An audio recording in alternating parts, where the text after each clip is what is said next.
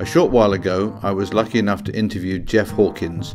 Jeff is a British craftsman who makes the most beautiful cigar box guitars.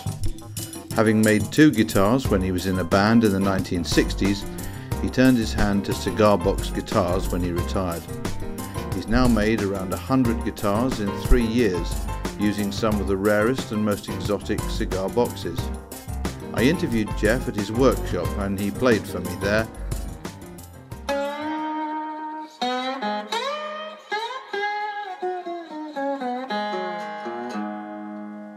So I've supported The Who, I've supported the Kinks, Wow. I've supported Van Morrison, but always support, you know, that it's a nice thing. Who's one of my favourites. And what venues did you play? Oh no, I played with them 3 times and I can only remember the one. I think one was in Woodford somewhere, and I still don't know, but one of them was the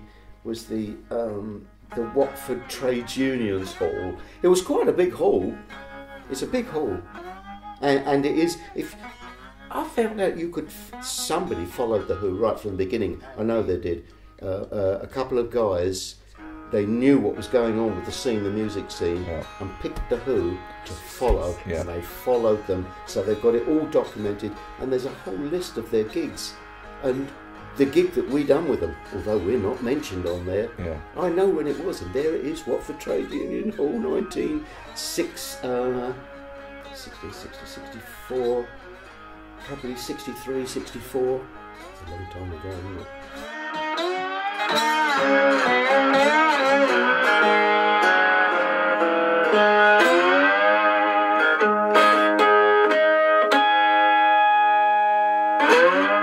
Cotton pickers, etc., etc. Right. Wanted something to do when they had some spare time. Yeah. They couldn't buy instruments, couldn't afford to buy instruments. Yeah. And that's how it came about. Right. A box with a stick in it with 1 string, called a diddley bow, and that's where Bo Diddley got his name from. Okay. You seen Bo Diddley's guitars?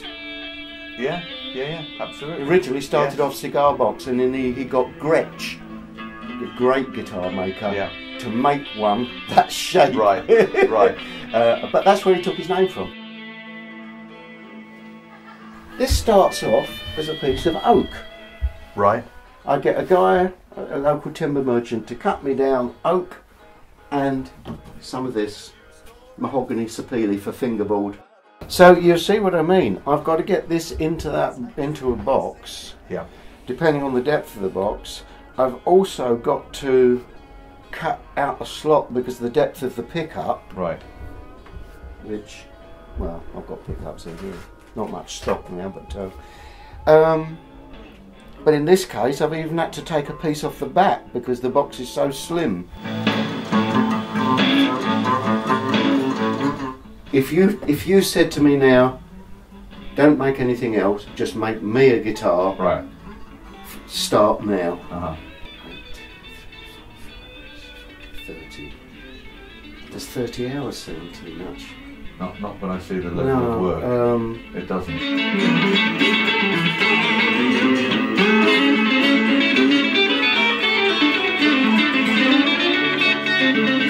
But they are easy to play. Right. Because the way they're strung, bearing in mind you don't have to push any fingers down, you just have you've got to excuse the left-handed pose again. You have a little slide, which could be made of any tube, glass, whatever. Right. And you just lay that on the strings, and then you slide it up and down the strings. Well, the strings are tuned to what they call as an open chord. Right. So anywhere you put that and you strum it, it is a proper chord. Right.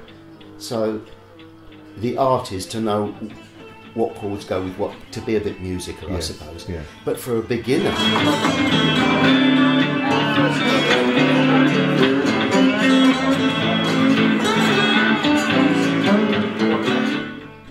I'm on probably number 93 at the moment. Wow. Yeah. Wow. Yeah. Over what sort of period is Over that? a period about 3 years. Oh goodness me! Wow. So you are. It's only been 3 years. Yeah.